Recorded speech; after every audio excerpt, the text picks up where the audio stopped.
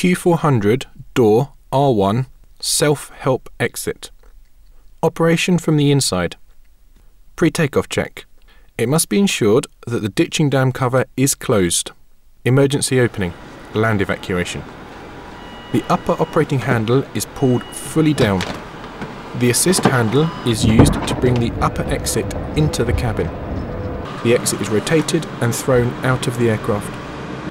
The ditching dam cover is pulled down and the handle rotated downwards in the direction of the arrow to the ditching indicator line. Lower part of door is locked in place. The upper operating handle is pulled fully down. The assist handle is used to bring the upper exit into the cabin.